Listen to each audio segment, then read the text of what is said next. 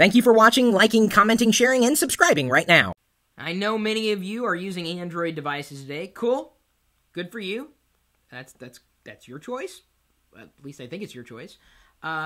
You already know, or likely already know, that you can use just about any keyboard with an Android device. Yes, not a physical keyboard. I mean a virtual keyboard, a soft keyboard, as they've called it.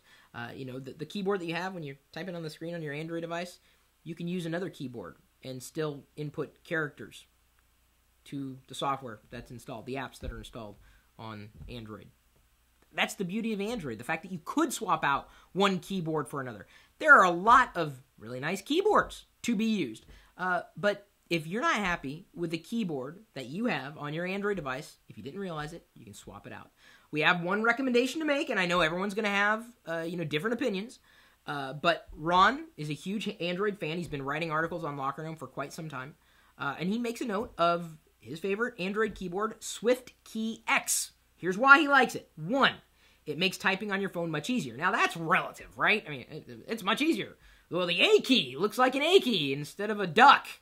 I don't know how. Doesn't make much sense. It makes typing on your phone much easier. But he's used other ones that apparently suck. Whether ducks are on the keyboard or not, I just kind of threw it because it made no sense. Much easier than what? I don't know.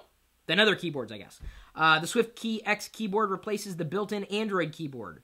Well, that kind of goes without saying, because it's not the keyboard that likely came with the device. So you could install SwiftKey X instead of the default Android keyboard. The application understands how words work in conjunction with each other. And this is probably the most important part of SwiftKey X. The fact that it's able to account for context. So as I'm keying in certain words, and let's say I accidentally make a typo, it's going to be able to guess, in an educated way, what word I'm trying to type in based on the words around it. And that, my friends, is a smart keyboard. If your virtual keyboard, your soft keyboard, the keyboard that is on your device, whatever device you have, Android or not, doesn't do something like that, you are missing out.